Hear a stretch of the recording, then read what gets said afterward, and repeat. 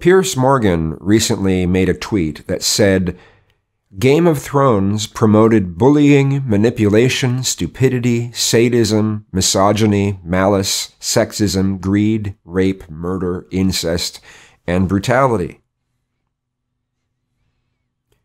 But people are saying, well, he doesn't have the right to say that because he didn't actually watch a full episode.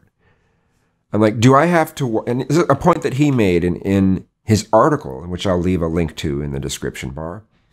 I'll also leave a link to his tweet. But one of the points he made was that, well, do you have to watch a full episode of Keeping Up with the Kardashians to know you're not really into the show? To know the basic premise of what the show is about, the kind of reality that it's portraying, the kinds of things it props up on a pedestal? Or can you go by the buzz that's around it? Can you go by the clips you've seen of it? Can you go by the way that it's talked about? Well, why is Game of Thrones any different? You know?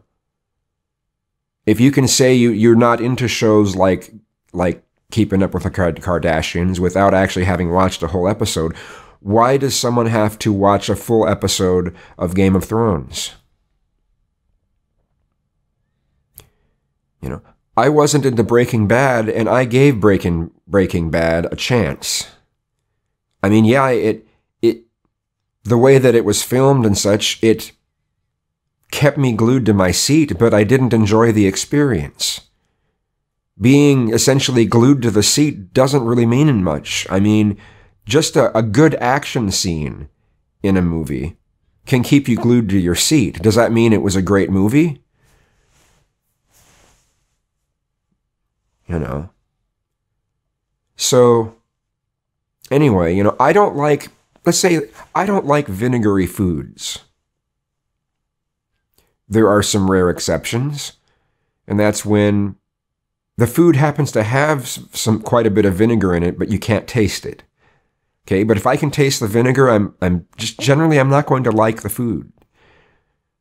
So if someone says, "Oh, there's a new sweet and sour chicken, you should try it," and I could say, "Well, I don't like vinegary foods." "Oh no, you'll like it." Well, no, I probably won't. I've had enough experience in sweet and sour sauces to know that I'm just not into it. You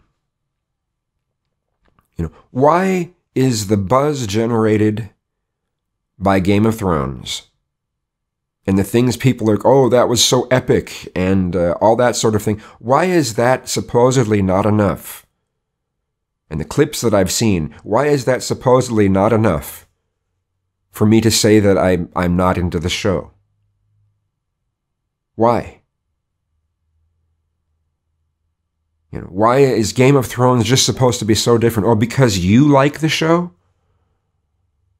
Well, you like it, so everyone has to like it. Now, I don't buy into that. Not everyone has to like something.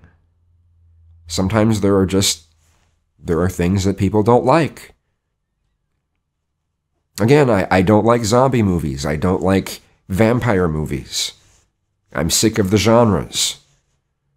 You know, you can say, oh, well, this one is different. Well, yeah, that's fine. You can state that, and you might feel it's different, but I'm not into those types of movies.